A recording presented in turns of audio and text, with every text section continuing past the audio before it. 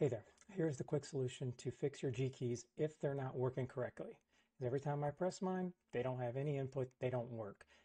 Here's all you need to do. You need to go into the software settings in the IQ, and you need to go down to SDK and uncheck IQ SDK. What this will do is it'll give only the Scuf Envision Pro access to your G keys. This should solve the problem. Here is how you do that. You go back to the beginning, you click on your controller, you go ahead and hit settings, go to software settings, move down to SDK, and then that is what you want to click there. This should help. Leave a comment if it helps. Have a good day.